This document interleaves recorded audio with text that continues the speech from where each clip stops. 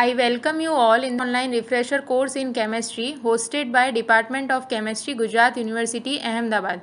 On behalf of Dr. Jagdish Joshi, Professor Director UGC HRDC, and Dr. Dilip Wasawa, Assistant Professor Refresher Course Coordinator, Department of Chemistry, Gujarat University.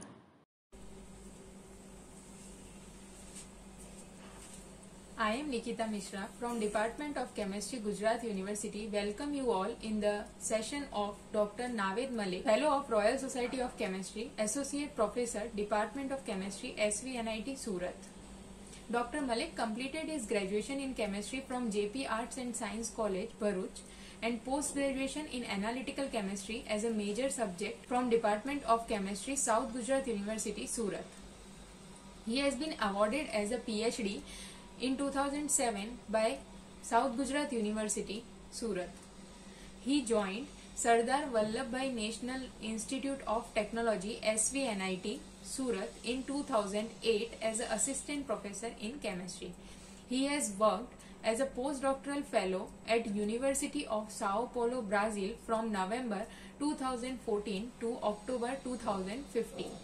He has more than 17 years of research experience and 11 years of teaching experience. He is co-author of 4 book chapters and 82 research papers in journals of various national and international repute and has more than 1216 citation with H index of 21 and I-10 index of 45.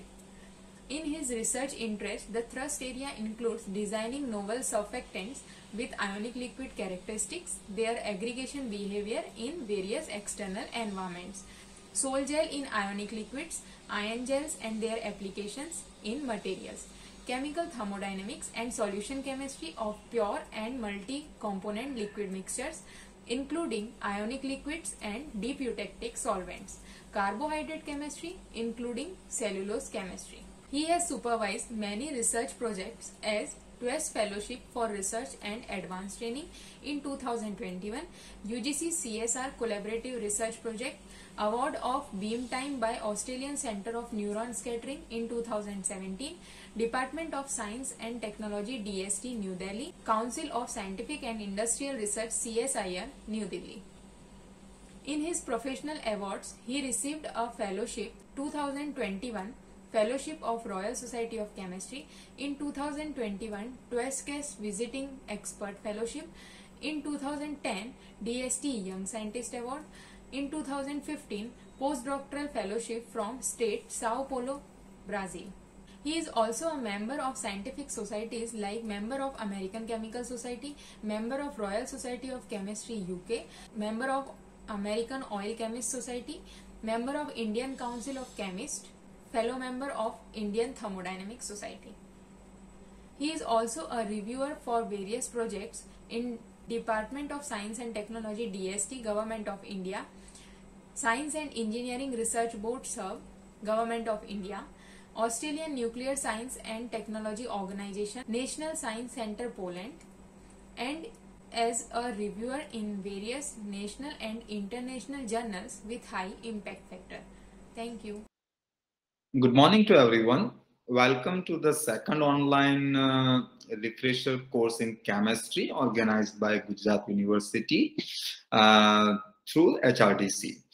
Myself, Dr. Naved Malek, working as an associate professor in Department of Chemistry, Sardar Vallabhbhai National Institute of Technology, Surat, which is an institute of national importance.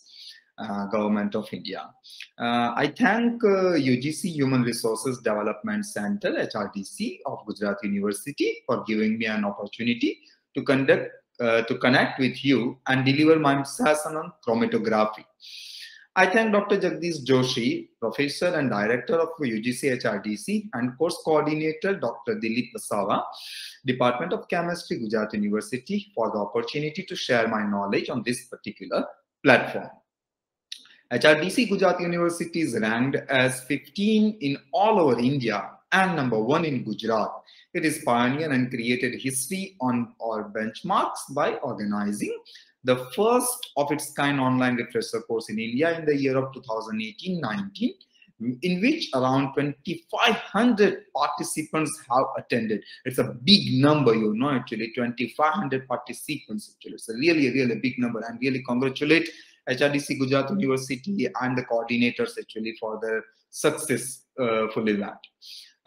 Even HRDC GU is organized the first online professional development program for the administrative staff of universities, which is really a tough task actually during the lockdown with 105 participants actually.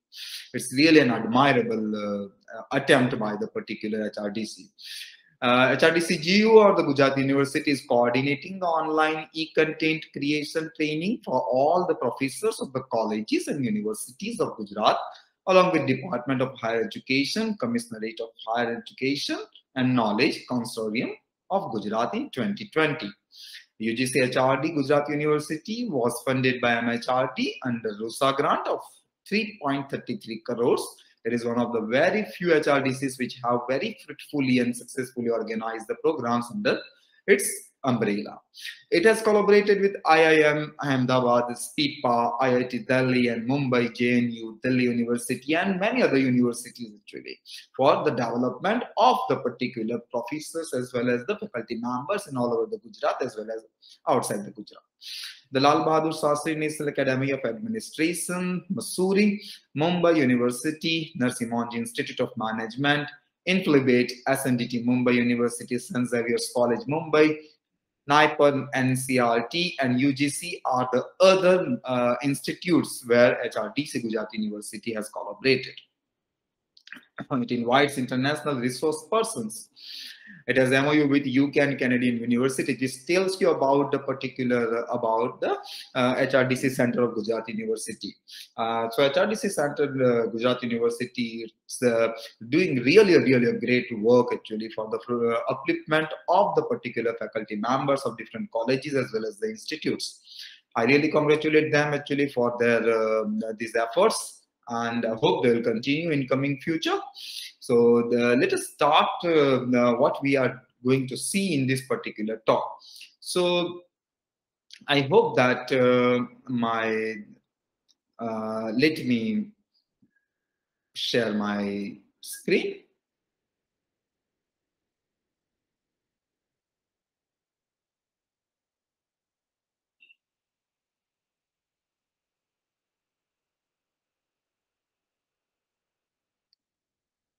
I hope it's visible to you. So we, in this particular talk, are going to see the chromatography, and in particular in chromatography, we are going to see high performance liquid chromatography. Myself, as I just introduced myself, Dr. Naved Malek, Associate Professor working at Department of Chemistry, SV National Institute of Technology, recently awarded the FRSC. We are based in Gujarat, we all people. In Gujarat, I'm based at Surat. My institute name is Surat, itself known as a Diamond City, Silk City, the City of Sun, and it's the fastest growing city. You are having some visuals from the city, starting from the Gaurav Path to this Gopi Garden, and this is our SMC building, different roads. And if you see the infrastructure wise, you'll see that okay, Surat is the city of the bridges, one of another name for the Surat city. And in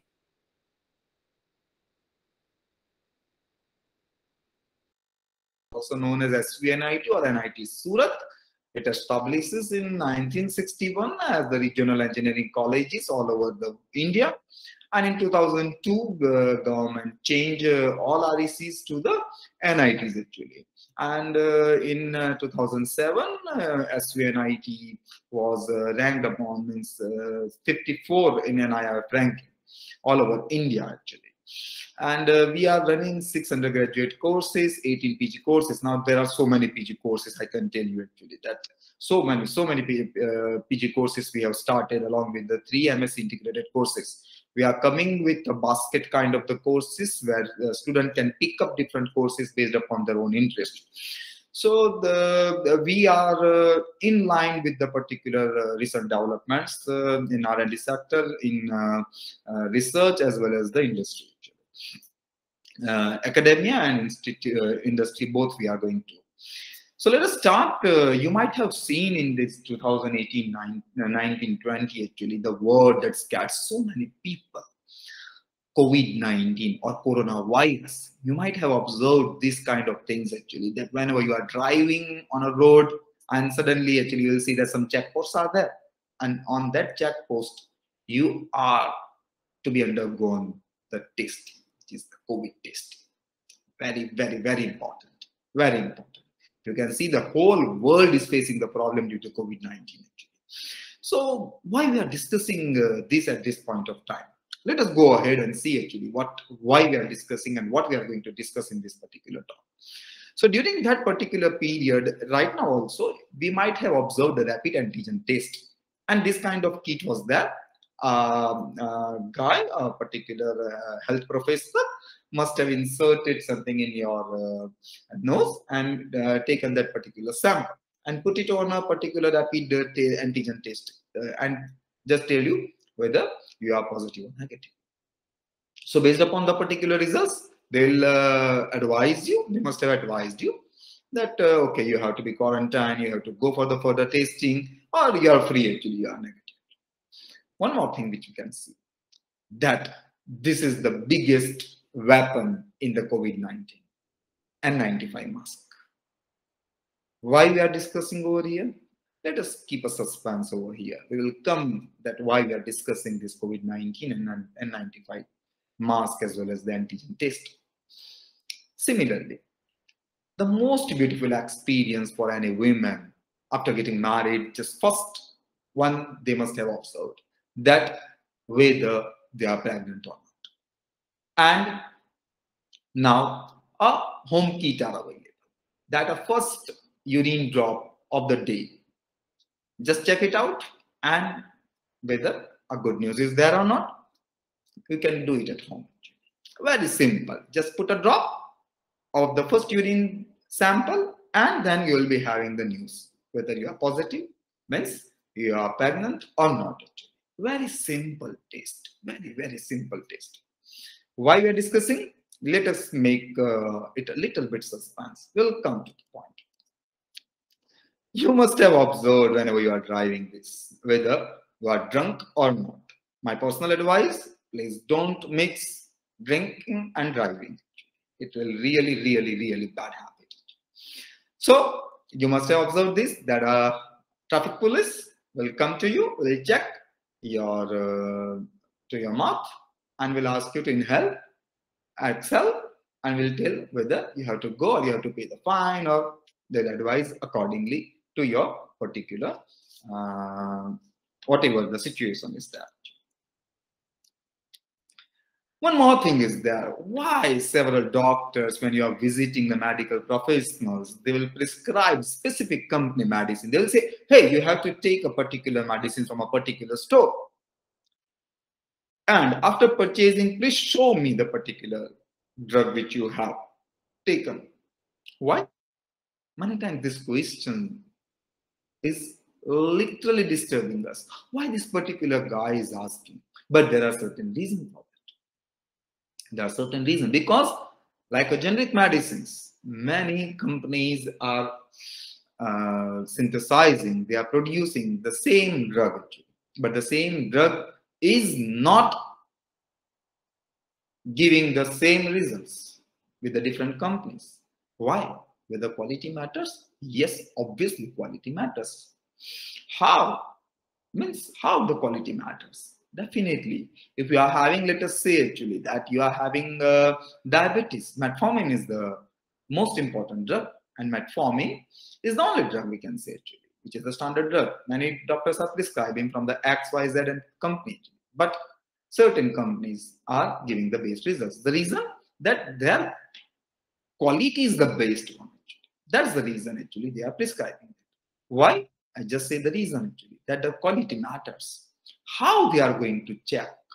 So in industry, in the pharmaceutical industry, there is a particular section is there actually, which has been called as the quality control laboratory. In the quality control laboratory, the scientists, they first check whether the particular drug is having an impurity or not. And if the impurity is there actually, then how much is the impurity profile? So they are checking the particular impurity profile with different methods. And one of the most important method is what we are going to discuss today. You must have seen these things in your kitchen. These are the sieves. Every day after getting up, we used to have a cup of tea. And that makes our day. So that cup of tea, that tea is going to be sieved with the help of these sieves. So what are common in all these? These are the sieves, these are the medicines, drink and drive. Oh, well, you are pregnant or not? N95 mask and rapid antigen test. There are so many examples. What connected these all things? And the word will come actually. Everything is connected by the word chromatography, which is our topic of interest for today. So we are going to see chromatography. We are going to discuss the chromatography in this particular talk. So what is chromatography? Chromatography, it comes from the Greek word chromos, means color, graphene means writing. Is the technique for the separation of mixture. Initially, it started for the separation of the colors. And that's the reason actually, from ancient time, the word came actually chromatography. That separation based upon the color. Nowadays, you can separate it through different kind of criteria. We will come to know actually which criteria we are going to use for them. So passing a mixture or analyte through a stationary phase which separates it from other molecules in the mixture and allowed them to get separated or isolated. That is meant by chromatography. So chromatography means distribute the sample components between a stationary phase and a particular moving phase. Stationary phase will be called as a stationary phase. It is remaining stationary. Moving phase is not nothing but a mobile phase. So through many sorption, desorption steps actually. We'll come to actually. I'll show you a particular figure in which we will show that how the sorption, desorption will help for the isolation or the separation of the mixtures. So it's a separation technique basically. So how exactly it works? You can see over here that separation is due to the differences in the distribution coefficients of the sample components. It means when you are having a mixture in the analyte, mixture of different components of the analyte, in the analyte, then that analyte is having an affinity towards the particular stationary phase. And different components have different affinity towards the stationary phase. So high affinity, it will stay over there with the stationary phase. And lowest affinity, it will go first. Means it will come out first. You can see over here,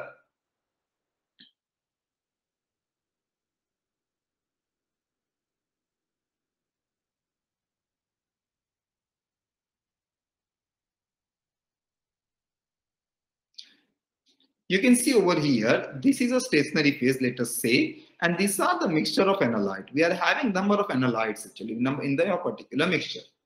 Those components, when they are coming into contact with this particular stationary phase, depending upon its affinity towards the stationary phase, they will separate it out. These guys are having lowest affinity. So what happens actually? It will come out first. So the lowest affinity molecules, they'll come out first from the particular column. And these guys, they love this particular stationary phase. And as it loves, it passes more time with the stationary phase actually. This is a common phenomenon. And that's the reason these guys, these molecules will stay with the stationary phase and they will come out last. And based upon that, the particular separation is achieved. You can see over here, this is the chromatographic column. These are the samples being loaded. These are the stationary phase particles. Now, when a particular sample is having weaker interactions, those weak interaction forces, they allow these particular molecules to come out first. So here you will get this particular sample first. And as these molecules are having the higher interaction with your stationary phase, it will come out last. So by this way, you can have a particular separation into the chromatographical column. This is the basic principle of chromatography, that the molecules of the mixture interact with the molecules of the mobile and the stationary phase, and retardation of rate of movement of the particular molecules. Each molecule interacts differently with the mobile phase and a stationary phase. And that's the reason actually we are getting the separation. So you can see over here that there are certain forces, the equilibrium, and certain forces are attracted over here actually. Means sorption, desorption. Sorption, desorption is going to happen actually in a particular, this is a stationary phase. And these are the mobile phase. Mobile phase is running, stationary phase is remaining stationary actually. And your sample mixture is going actually. So that particular sample mixture is taken by the particular mobile phase, and that mobile phase will help the particular molecule, simple molecule, to come in contact with the stationary phase particle. And due to that, sorption and desorption is going to occur, and we are going to get a particular separation of the mixture. This process, in the process, compound is placed on a stationary phase, mobile phase passes through the stationary phase molecules, and mobile phase what mobile phase solubilizes the component. It will carry the particular component along with it. And those components, when they are coming into contact with the stationary phase, the distribution is going on. So the mobile phase carries the individual components a certain distance through the stationary phase, and depending upon their affinity towards the stationary phase, it gets separated out actually. So that takes on the particular both phases, the particular separation is going to achieve actually. Now, why you need chromatography? This is a very important question, that why all this halabulla is needed. Yes, there are so many applications actually, and based upon those applications, the question's answer will come actually, that why the chromatography is needed. So chromatography is a technique for separating mixtures into their components in order to analyze whether you are pregnant or not, in order to identify which impurities are present in your drug molecule, in order to purify whether your drug molecules are pure or not, whether impurities have been separated or not, and to quantify how much you are drunk, then what is the CRP level in your body, that how much protein is being, this creative protein is being produced in your body. By that way, you will come to know how much you have been infected of the mixtures and components. So chromatography is useful to analyze, to identify, to purify, and or quantify the mixture of the component. You can see over here that the mixture is there, and those mixture, they are being separated out with the help of the chromatography in different color, to identify, to analyze, to purify, and to quantify the particular sample. So this is the reason why chromatography is needed. There are plenty of applications, the plethora of applications are open actually for you through the chromatography. And the real life examples of the chromatography are in pharmaceutical company, an amount of each chemical found in the new product. I just told you actually, in pharmaceutical company, you will come to know that what is the particular components inside a particular sample. Means whether your particular drug is 100% pure or not, which impurities are there, and how much are those impurities. That can be known with the help of the particular chromatography. Hospital detect blood or alcohol levels in a patient's blood stream.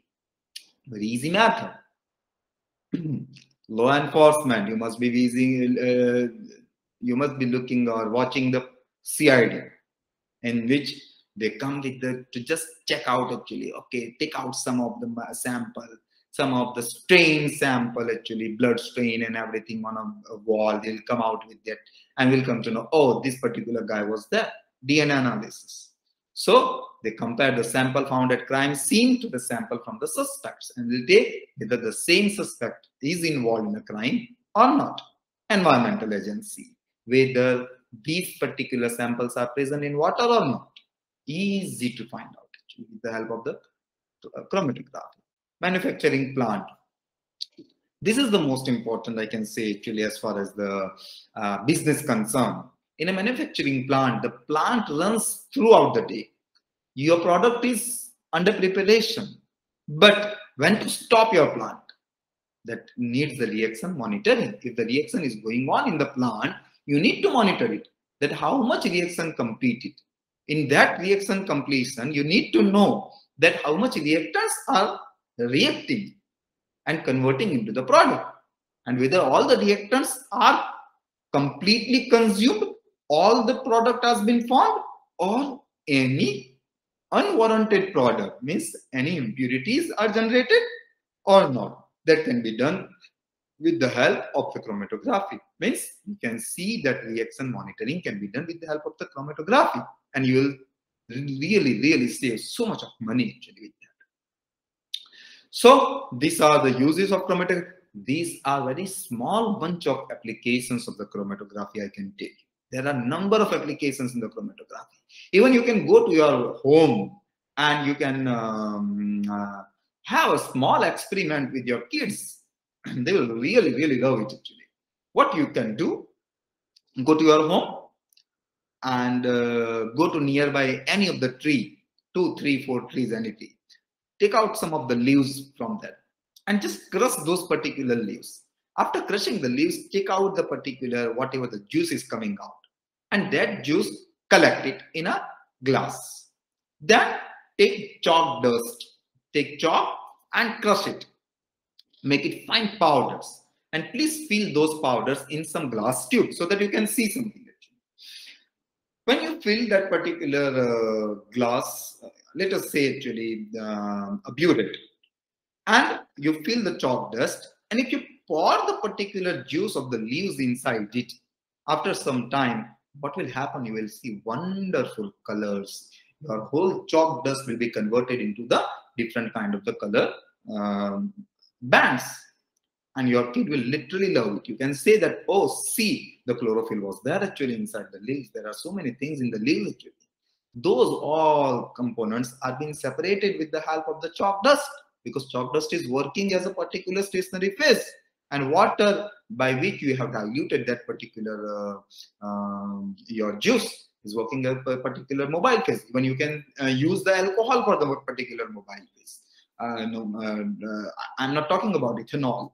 You can take IPA for that actually, and just you can have a wonderful experiment at your home, and your kids will literally love this particular experiment. So there are so many applications of the chromatography in real life. There are basic terms which are involved in the chromatography: mobile phase or the carrier phase, in which the solvent moving through the column; stationary phase are there, which remains stationary into the column; eluent, fluid entering the column; eluate, fluid exiting the column or collected into the flask; elution, the process of washing out a compound through a column using a particular solvent; analyte, mixture whose individual components have to be separated and analyzed. These are the terms actually being used in a chromatographic column. So let us see actually how the chromatography is working. For you people, I have make one simple animation how chromatography works. Let us say that I have the 3 different analytes. Those 3 analytes are these 3 color codings. This is the thin layer chromatography, I can say. This is the plate on which the 3 dots, the 3 samples are being placed. Sample number 1, sample number 2, sample number 3. Now, when this particular plate is being placed into a chromatographical column, let us say a beaker, and that beaker is filled with the particular mobile phase. What mobile phase will do? It will carry the sample. This is the mobile phase, let us say. So this particular mobile phase will carry the sample along with it. You can see that what will happen.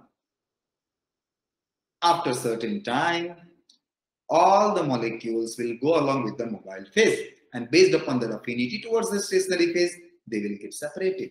So number 1 is coming over here. Number 1 will come here. You can see that all the particular molecules are being separated. So these are the 3 molecules got separated. Again, we'll see. Okay, you can see 1, 2, 3. So this guy is having the highest affinity. So this red guy, it will come out late. This guy is having the lowest affinity to come out first. And this is having intermediate affinity. So it will be remaining intermediate actually. By this way, you can separate out the particular mixture. So this is the animation or chromatography. Now how you can classify the particular chromatography? So chromatography can be classified according to the mobile phase in gas chromatography, liquid chromatography. Again, based upon the stationary phase used in the chromatography, gas chromatography can be classified into gas liquid chromatography or the GLC, gas solid chromatography or the GSC, and liquid chromatography is separated into liquid chromatography, liquid solid chromatography. And based upon the affinity or based upon that principle involved in separation, they will be separated into partition chromatography, adsorption chromatography, molecular sieves chromatography. Again, liquid chromatography can be classified into partition chromatography, and liquid solid chromatography can be classified into adsorption, ion exchange, and GPC chromatographical technique. So this is the classification of the particular chromatography. Now, which are the different types of the chromatography? There are different types like the liquid chromatography, gas chromatography, paper chromatography, and thin layer chromatography. Liquid chromatography separates liquid samples with a liquid solvent, which are used as a mobile phase, and a column, which is composed of solid beds, stationary phase. And gas chromatography separates vaporized samples with a carrier gas and a column composed of a liquid or solid beds, which have been known as the stationary phase particle. So basic difference between the liquid chromatography and gas chromatography is the mobile phase. In liquid chromatography, liquid mobile phase has been used. Whether in the gas chromatography, gas mobile phase is going to be used actually. Mobile phase as a gas or carrier gas has been used. In paper chromatography, it separates dried liquid samples with the liquid solvent, which are the mobile phase, and a paper strip, stationary. Generally, cellulose strip is being used actually. Like same in the case of the pregnancy test kit.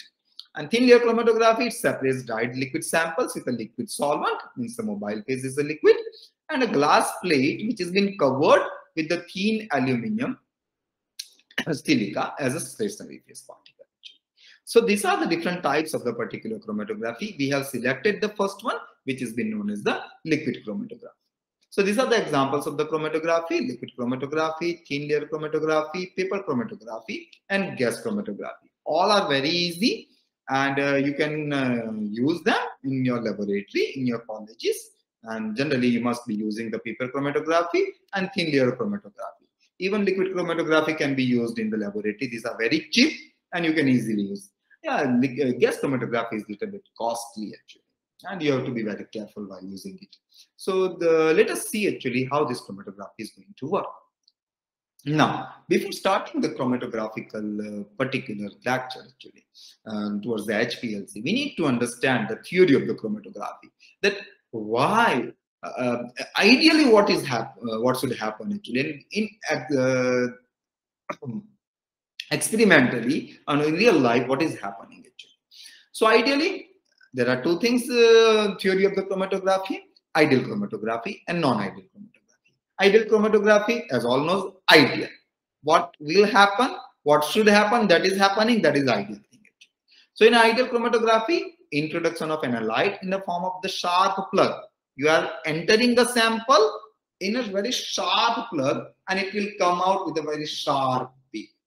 You happy, me happy, all happy. So end is happy actually. But it is not happening. It is not happening. What is happening? Sometimes some broadening of the peaks are occurring actually. And that is been called as the non-ideal chromatography.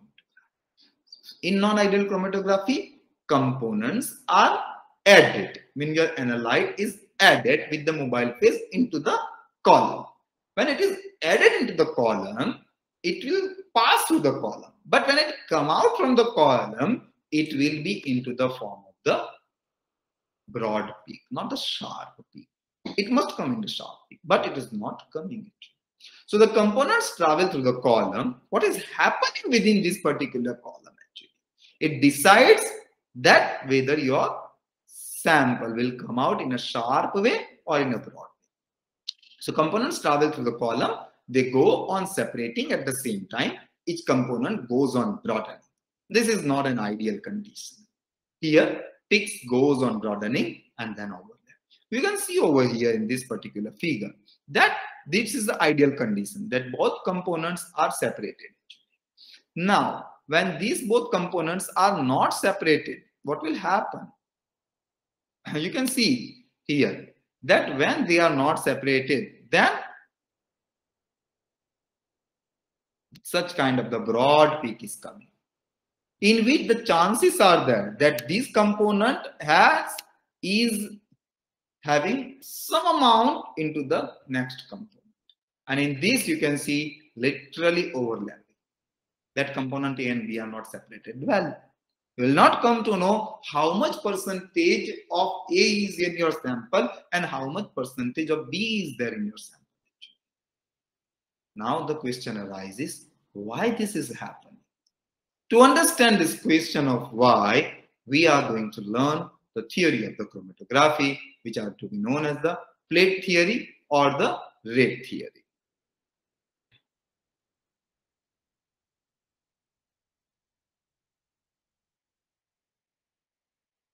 Sorry.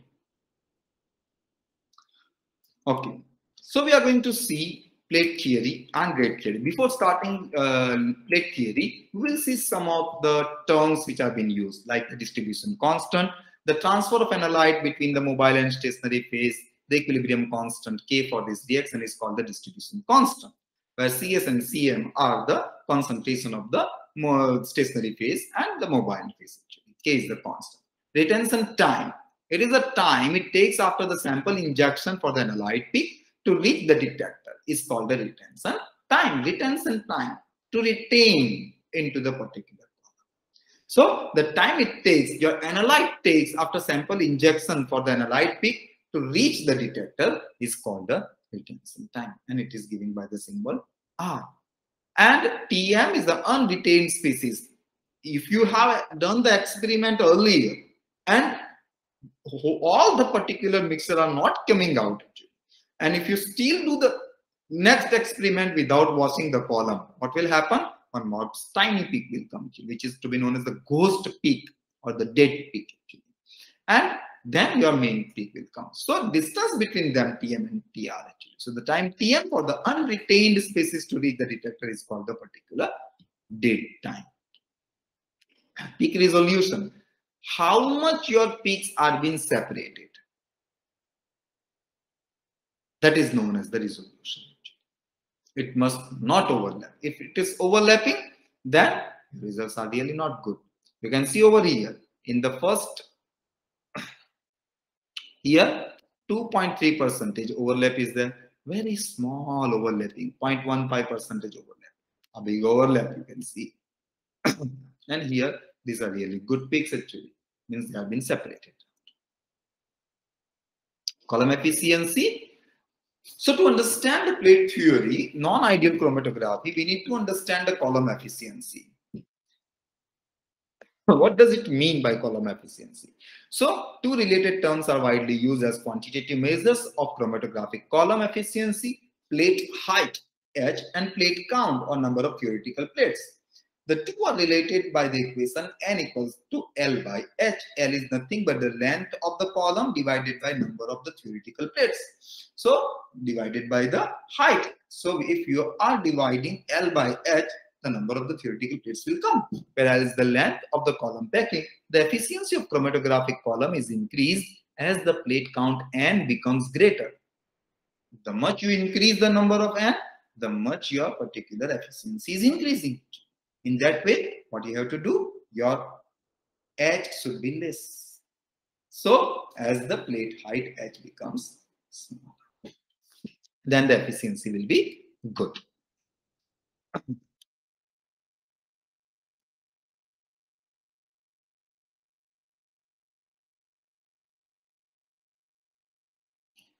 So we are going to see two theories, which are the plate theory and the rate theory, to understand the chromatography. Plate theory is very older, which has been developed by the Martin and Sneed in 1941, and rate theory is currently used, proposed by Damter in 1956, got the Nobel Prize. So column is in the plate theory, column is divided into number of adjacent imaginary segments, which have been called as the theoretical plates. These are imaginary plates, not experimentally they are available. The column is divided into imaginary plates, which I will call as the theoretical plate. The greater the number, the good is the efficiency. So greater separation occurs, greater number of the theoretical plates as the plate height becomes smaller, n equals to L by H. And rate theory. This is the important theory which have been used right now actually. One diameter, it gives one equation for the plate height, H equals to A plus B by mu plus CS plus CM into mu. All these three terms have different meaning actually in H. So let us see one by one what they mean. A, B, and C. So first term, it derives with added diffusion. What we are learning? We are learning why the column broad, why your peak broadening is occurring. So let us see the added diffusion. The process that leads to peak broadening due to the presence of multiple flow paths through a packed column. You are having a packed column and your sample is coming out. You can see over here in this particular figure that your column is there, and in this particular column, this is the column. This is the column in which the stationary phase particles are being placed. And this is the mixture component 1, 2, and 3. And you are adding a sample actually from here. Very sharp plug you are entering. What is your the purpose? To separate out the particular, to separate out the different molecules 1, 2, and 3. When they are coming into contact with the stationary phase particle, due to the size of the stationary phase particle, they will pass through the different paths. And the molecule which needs the smallest part, they will come out first. So this guy is coming out. This guy will come out first. And then this guy will come. And the guy which takes the longer part, it will come out last. So 3 number will come out first, 2 number will come out intermediate, and last one will come out because it needs the higher parts to come out. And that's the reason actually you are going to get the broader peak. These molecule 1, 2, and 3 are there. Same molecules are there, but they are traveling different paths actually. That's the reason actually they will come out at different time interval. And that's the reason you are getting the broad peak. So as solute molecules travel through the columns, some arrive at the end sooner than others simply due to the different paths traveled around the support particles in the column that results in different travel distances. So molecule at the column at same time, but they exit at different time. B. Non-equilibrium mass transfer. A process of peak broadening caused by non-equilibrium attainment due to the transfer of solute from the higher concentration region to the lower concentration region. When a molecule will come from the higher concentration to the lower concentration, definitely the particular peak broadening is going to occur. And the third and most important, longitudinal diffusion. Band broadening due to diffusion of the solute along the length of the column in the following mobile phase, flowing the mobile phase. You can see over here T1, T20, T3. So degree of band broadening due to longitudinal diffusion depends on diffusion of the solute, the flow rate of the solute to the particular column. So solute in the center in this guy will come out first. A solute in the center of the channel moves more quickly than the solute at the edges. So it will tend to reach at the end of the channel first, leading to the band broadening. To understand this, I have a small video for all of you. Let us see them.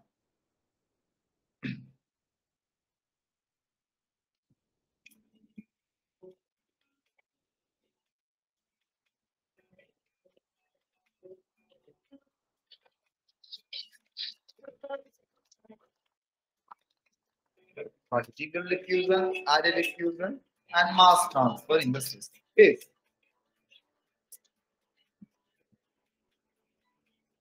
This is your column. You can see that analyte is being injected.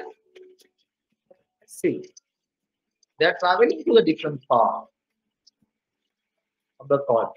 This guy coming first, this is coming second, and this is coming third. Same analyte, but they are traveling different paths, and that's the reason actually they are getting the band broaden. Longitudinal diffusion. As the analyte travels the column, diffusion occurs from concentrated center to the less concentrated region. You can see. Now it is separated. So these guys will come out first.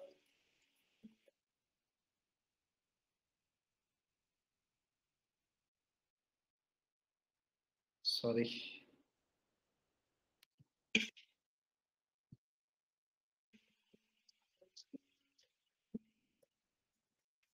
And third one, mass transfer in the stationary phase, and the light can pass around or through the stationary phase. So let's see, the mass is transferred. Yes, comes from the sunlight side. So it's on the light, we pull it. Okay, this guy is taking more time, and that's the reason it will come out late.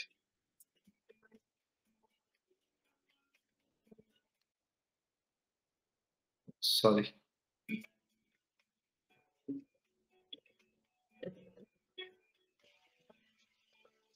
Yeah.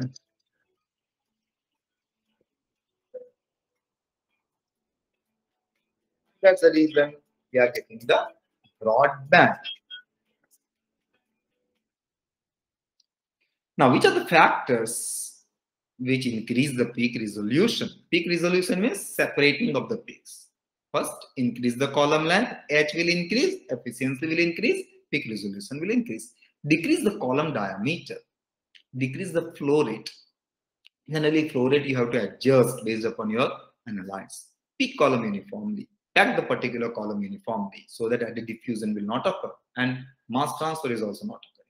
Use uniform stationary phase, the packing material. Decrease the sample size. Don't add much sample. Add small quantity of the sample and with quick one actually. Nowadays computers can do that. Select proper stationary phase, select proper mobile phase, use proper pressure, and use gradient illusion. What is the meaning of the gradient illusion? We will come to know in later slides. So these are the particular terms which are being used for the chromatography. Now we are going to see the particular HPLC.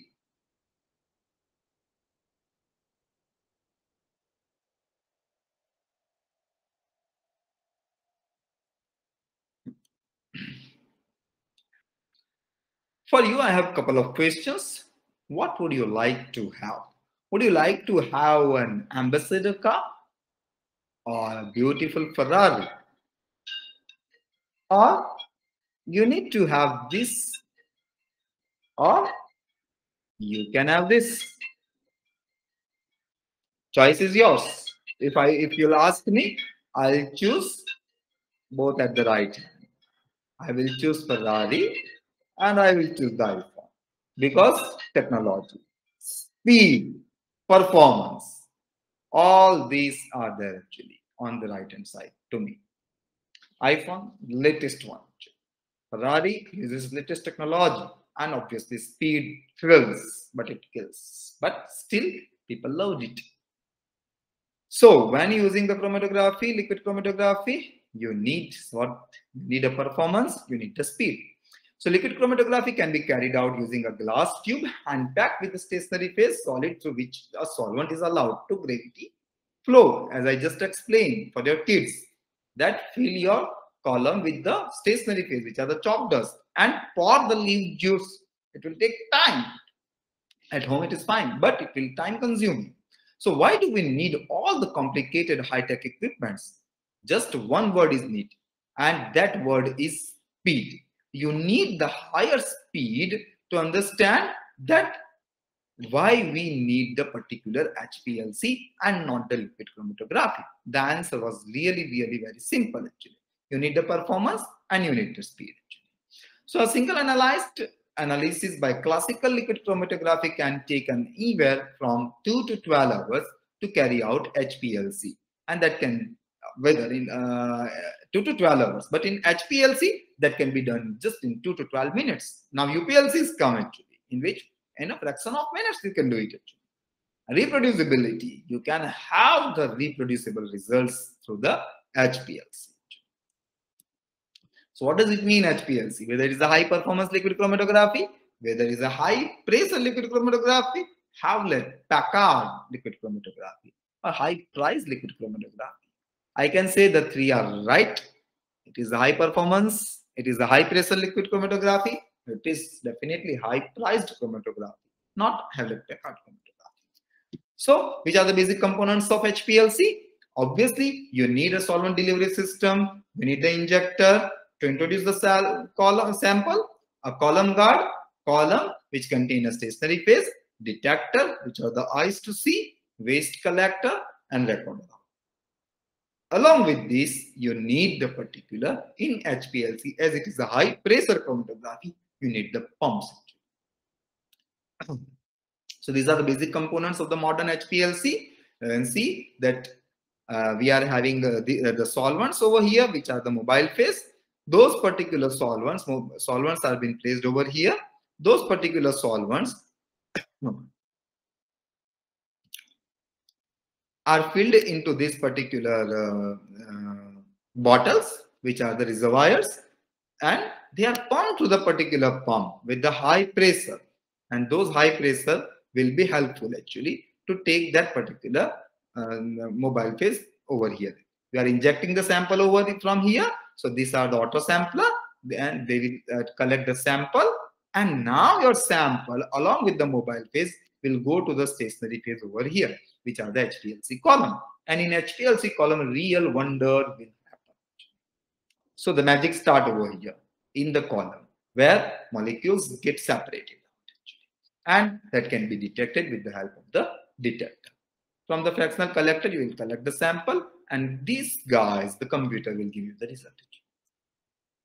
I have a video to understand the functioning of the HPLC. Parts which are solvent reservoir, which solvent contains reservoir. different solvents, HPLC pump, degasser, which is attached with a vacuum pump, solvent mixing valve, pre-column, which is also known as guard column, and the length of this column is 2 to 10 centimeter, and the internal diameter is 4 to 5 millimeter, usually 4.6 mm. Next part is sample injector, then analytical column, and the length of this analytical column is 10 to 30 centimeter, and again internal diameter of this analytical column is 4 to 5 mm, usually 4.6 mm. These analytical columns and the pre-columns are made up of stainless steel and filled with a stationary phase. And the commonly used stationary phase is ODS silica gel, and the common names of these columns are C18 columns. Next part is detector, and finally coming to the recorder. Now coming to the working of this HPLC instrument. So first we will start the HPLC instrument. Then all parameters will be entered by the help of available HPLC software, and these parameters are solvent ratio, flow rate, run time, type of elution, etc. After creating the method, solvent of the mobile phase will be pumped by the HPLC pump from the solvent reservoir towards the degasser. Now these solvents will come to the degasser, and the degasser is attached with a vacuum pump which will create high vacuum, so any gas or air dissolved in the solvent will be removed online, because this may create problem during elution. After degassing, solvents of the mobile phase will move towards the solvent mixing valve. In the solvent mixing valve, mixing of the solvents takes place, which will help to produce uniform mobile phase. Now this mobile phase will run towards the pre-column or guard column. So this guard column will remove any kind of impurity present in the mobile phase and protects analytical column from the impurities. In next step, mobile phase will further move towards the analytical column, then detector. In this condition, blank mobile phase will be run for 10 minutes at least, which gives proper conditioning of the HPLC instrument. Now we will inject the required amount of sample through sample injector by the help of a micro syringe. So after injecting the sample, it will enter into the analytical column, which contains stationary phase. Due to the difference in the affinity with stationary phase, compounds present in the sample will be separated inside the column and reaches to the detector and gives signals in the detector. Compounds having least affinity with stationary phase will reach to the detector first, which is indicated by green color. Then moderate affinity compound will reach to the detector, which is indicated by yellow color. And finally, highest affinity compound will reach to the detector at the end, which is indicated by the orange color. Ultimately, all signals will be appeared in the recorder. For more details, So this was about the HPLC working, that how it functions. There are different types in the HPLC separation. The partial list are normal phase chromatography HPLC, reverse phase, adsorption, and chromatography, size exclusion chromatography. Generally, two are very important: normal phase HPLC and reverse phase HPLC. In normal phase, separation of polar analytes by partitioning onto a polar bonded stationary phase is occurring. Whether in reverse phase chromatography, separation of non-polar analytes by partitioning onto a non-polar bonded stationary phase will come. We'll go a little bit quicker as time is less. Let us see simple science, actually what is happening in the normal and reverse phase chromatography.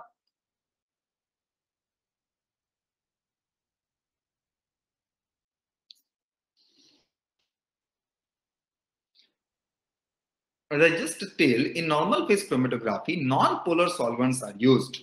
So mobile phase is non-polar and stationary phase is polar or hydrophilic, and separation is achieved by that. Mobile phase is non-polar and stationary phase is polar or the hydrophilic. Whether in the case of the reversed phase, so it is happening in normal phase HPLC. The column is filled with silica particles which are polar.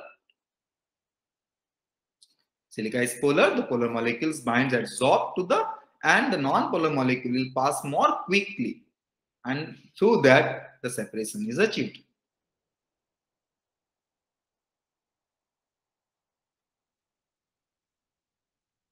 Whether in the reverse phase HPLC, the mobile phase is polar and the stationary phase is non-polar or the hydrophobic. So when the polar mobile phase is coming in contact with the stationary phase particle, the polar will come out first and the non-polar will come out last. So based upon the polarity, it gets separated out. And the silica C18 molecules are there actually, which are the hydrophobic. So whatever the silica particles are, they have been modified with the C18 to C8 to C18. It is been written on the column. So the non-polar molecules bind adsorb to the, and the polar molecule will pass more quickly, and through which the separation is been achieved.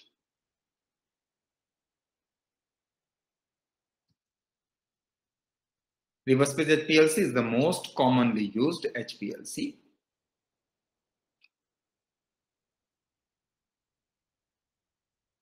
Because reverse phase is easier to use than normal phase. Reverse phase has a hydrophobic stationary phase which can be applied to a wide range of molecules. It works well in retention time for most of the organic analytes.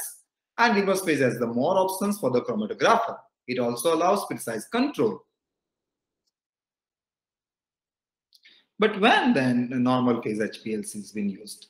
Generally, when the compounds are very hydrophobic at that time, you can use it actually. But they are not really suitable for the water actually. Generally, when you do the separation of the isomers, they are being used. So, then the second thing comes pumps. There are, how should be the pumps? Their ideal pumps should be, they have the ability to generate the high pressure because their work is there. They should give the pulse-free output, accurate control of the flow, and corrosion resistant. And their role is to deliver the mobile phase. So two groups of the pumps are there: constant volume and constant pressure. So three types of the pumps are available: reciprocating pump, in which 90% of the commercial HPLC pumps are reciprocating pump because they produce pulse flow; displacement pumps, they produce flow that are independent of viscosity and back pressure; and pneumatic pumps, they cannot do gradient and pressure less than 2000 psi.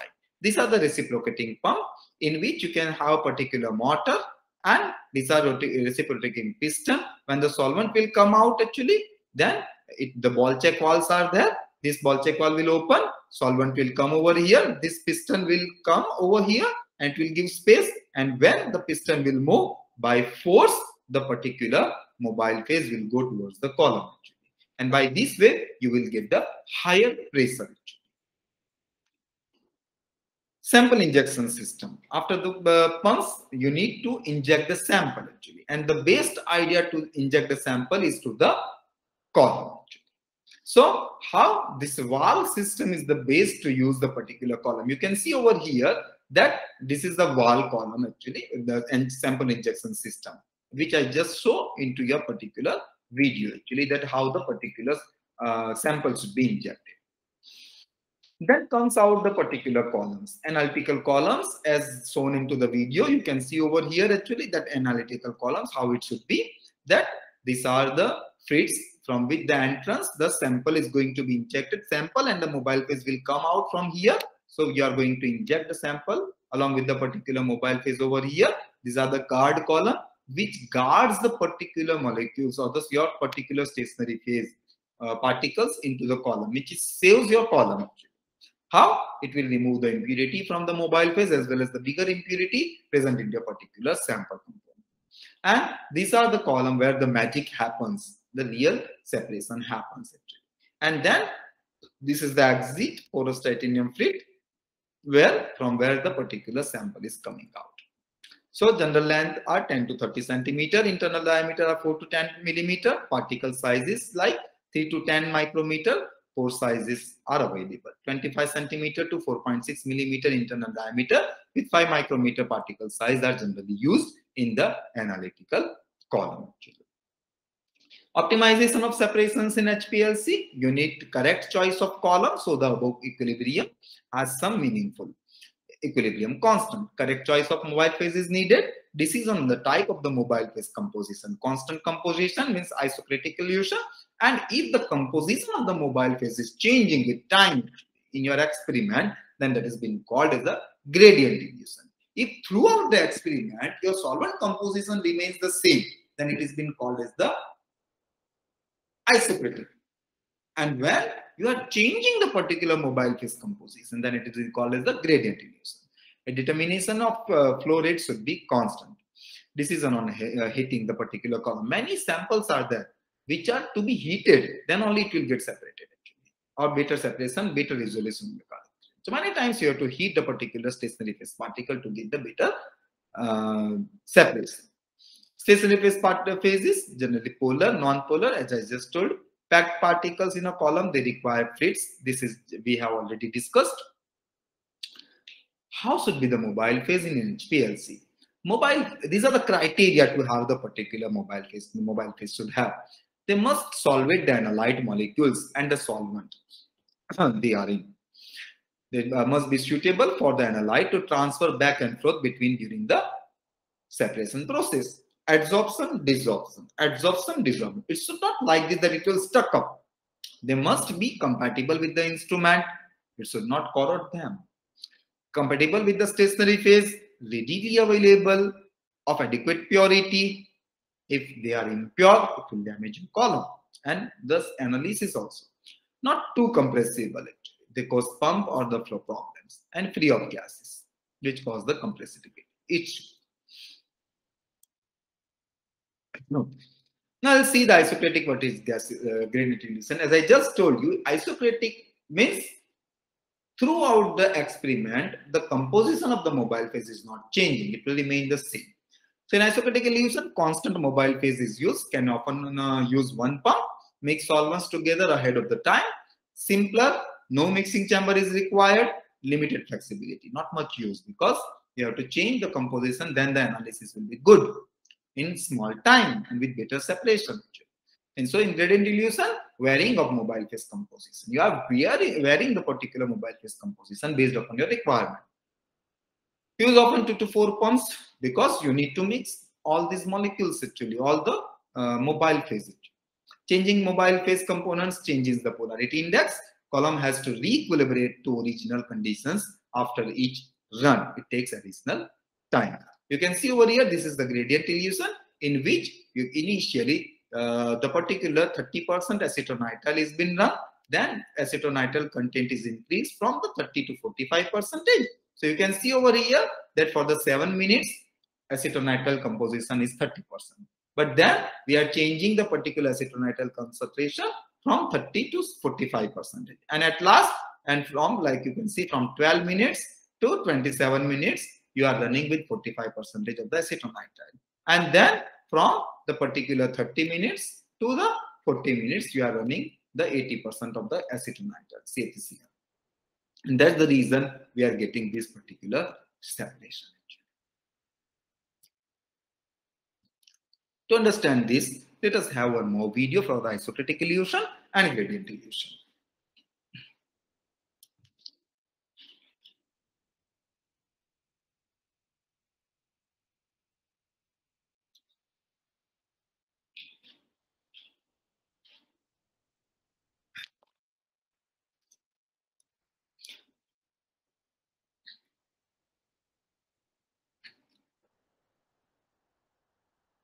The isotopic method employs one mobile phase, one solvent. If two solvents are there, they are pre-mixed in a definite composition. And throughout that, uncompoundably, when I have polar charge distribution, throughout the experiment, same composition is running.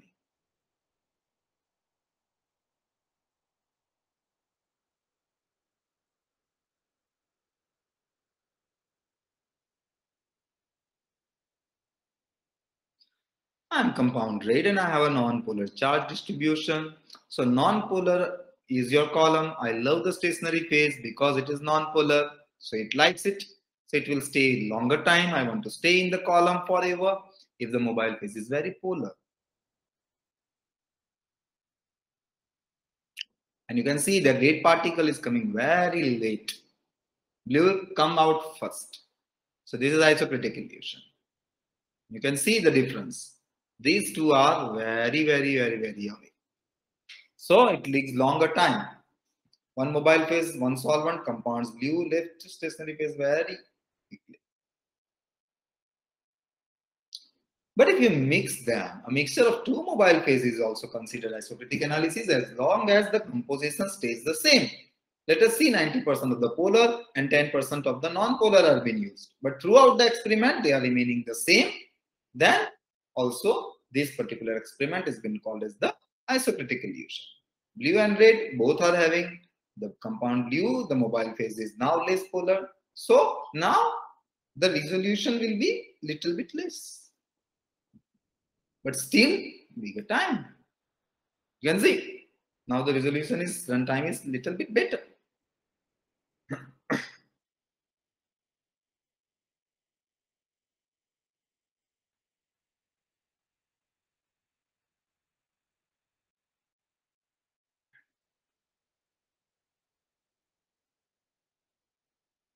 A gradient analysis in this situation can improve the particular runtime because you can change the composition.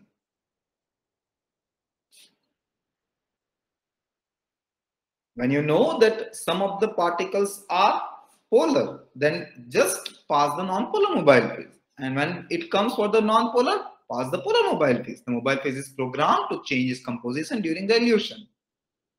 Polar and non-polar. When compound blue has left the stationary phase, program polarity of mobile phase to non-polarity. Means first 100% is removing. You can see over here that composition is changing. And due to that, two molecules will come closer. And very small time, both compound A and B can be separated. So this is a really good separation. And time is very fast.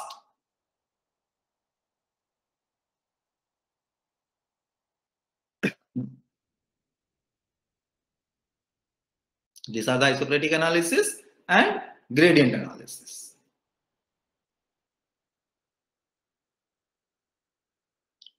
You can see the difference in isocritic when only one solvent was used. See the difference.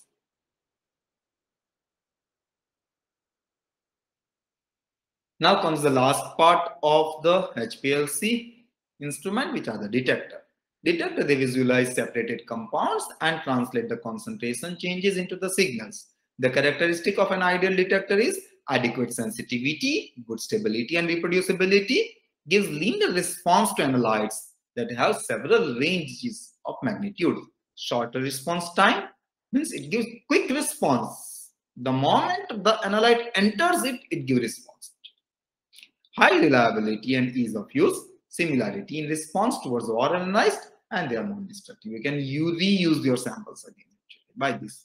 They should be. Basic types of detector: bulk property detector, the response to mobile phase bulk property like refractive index, dielectric constant, and density. And another types are solid property detector, which responds to the solid property like the spectroscopy, UV-IR, mass and fluorescence detector. Popular types of detector are UV visible detector, fluorescence detector, refractive index detector, and electrochemical detector. We'll see a couple of them. First, the UV visible absorption detector, in which, based upon the absorption of the analyte, it will give you the response. So, compound with strong UV visible chromophores, they give response over here. If your sample is not having UV1, actually, you have to do it, and you will get it. So, compounds with conjugated or non-conjugated double bonds, aromatic molecules, when you are having, you can use the UV visible detector. Advantages: simple, reliable, inexpensive, and compatible with the gradient illusion, and it is non-destructive. Disadvantages: not as sensitive as fluorescence detector, non-universal, only molecules with chromophores can be used. But now a solution is there. If your sample is not having chromophore, you can do it. You can derivatize and then you can use it. Samples like vitamins, carotenoids, phytonutrients can be separated with the help of the UV visible detector. Dyed array detector generally are being used. The more common tool for research grade HPLC instruments, quite versatile. Any kind of the samples can be detected by dyed array detector. They are that. Non-destructive, non-universal, that scans a range of wavelengths every second or few seconds. At each point in the chromatogram, one will be having a complete UV spectrum, diode array. A huge volume of data will be there. Detailed spectra for each peak and each region of each peak. Now computer programming can do it for you. Fluorescent detector, generally when a sample is having a fluorophore, you can use this fluorescent detector. Very accurate, very precise. So compounds with fluorophores by nature or by post-column derivatization. Once they have been separated, then use the particular fluorophore and make them fluorescence active. Advantages: highly sensitive, low background, can solve co-illusion problem. Post-column derivatization can be used for this detection. And disadvantages: perceived difficulty of its use. More instrumental variables to account for during optimization. Changes in fluorescence can occur with pH and viscosity. Generally, samples like vitamins, vitamin C, drugs, and other things can be used for the separation from the fluorescence detector. RI detector, compounds which do not have strong UV visible chromophore, fluorophores, electrochemical activity, or ion conductivity, can be separated with the help of the RI detector. They are non-destructive. They respond to analytes changing the RI, refractive index of the particular mobile phase. Extremely temperature sensitive and usually heated. Advantages: universal in nature. All the samples can be analyzed. Disadvantages: lack of sensitivity, impractical for gradient illusion, and instability of the baseline. Organic acids, sugars, fungal metabolites kind of the samples can be used for the analysis in the refractive index detector. And after detecting the samples, you are having recording output to collect the data, and that is nothing but your printer. So this is about a particular HPLC. Here, our particular topic ends, or the HPLC. You can see the chromatography. In the chromatography, the high performance liquid chromatography or high pressure liquid chromatography is ending over here. I hope you have enjoyed the lecture. Whatever the questions, queries are there, you are open to discuss with me. You can ask me directly to my email address or through the Dr. Dilip Masawa, coordinator, or the president actually, or anyone involved in this particular refresher course. So if you want to be a part of our journey towards some excited science, you can ask me questions. So you and me, or you and we, can make a difference. I acknowledge our funding agencies, and I'm really thankful to the coordinators for giving me an opportunity. These are the references which I have used for the particular lecture preparation. Thank you all, and thank you Dr. Joshi and Dr. Dilip Vasawa for giving me an opportunity, specifically Dr. Jagdish Joshi, Director of HRDC Gujarat University, and Dr. Dilip Vasawa, Department of Chemistry, Gujarat University, for giving me an opportunity to present this particular topic against you. Thank you so much. Thank you very much, sir. It was very nice and informative session for all. Thank you very much once again.